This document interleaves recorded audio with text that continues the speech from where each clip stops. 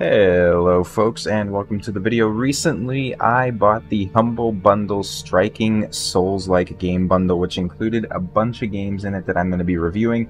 Obviously they are from the Souls-like genre, so a genre that's quite fun and has spawned a lot of different games and such, so we're going to see if they're any good.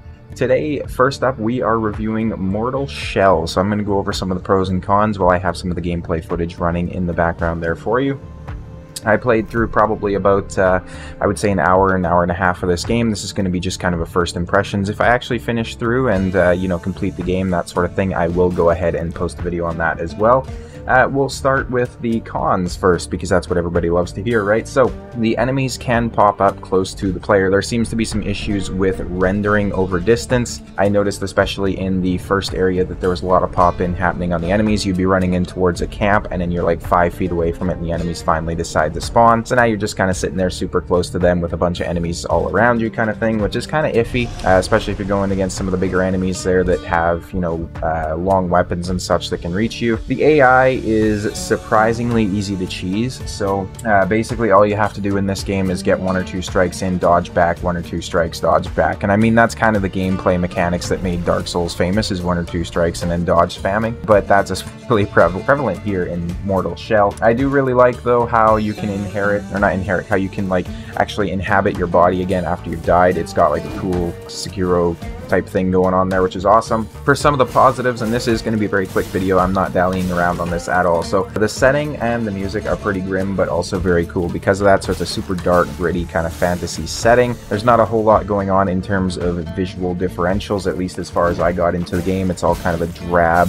dark, black and green tone to it, which is pretty cool. The setting is really well complemented by the music, what little of it there is. The enemies are reactive to things you do. So for example, if you roll up on a camp and you absolutely slice somebody down, there's a good chance his friends are actually going to be sent reeling onto their backside because they're shocked at what you just did to their buddy, which is really cool to see a feature like this in a game, especially something that feels more like an indie title. So kind of like I mentioned, there's the cool second life idea, which is again kind of like Sekiro there, where you're not necessarily dead until you get hit again. I do really like that. It adds kind of something else to the gameplay loop instead of just the regular die and respawn. Once you get the hang of it, the combat is actually very fun. There feels to be very good weight behind your swings, both you and the enemy, with the visual effects that pop up as well as the sounds and everything like that. It just feels very impactful. It is easy to cheese, obviously, but that gets a little bit harder to do the further you get into the game with the harder enemies that start to appear. Because of all those factors combined, it does get fun the more it goes on. It has very good sound design, so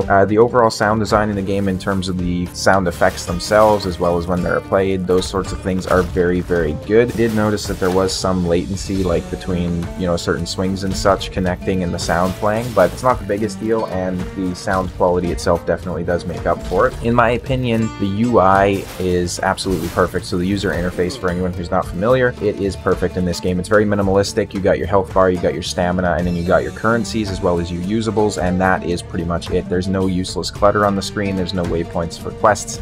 It's basically you just explore the world, you enjoy it. There's nothing on the UI that you don't need to see at any one given time, and that is absolutely amazing. I do love that. That is kind of something that Dark Souls perfected. So it has Dark Souls-esque story and world building.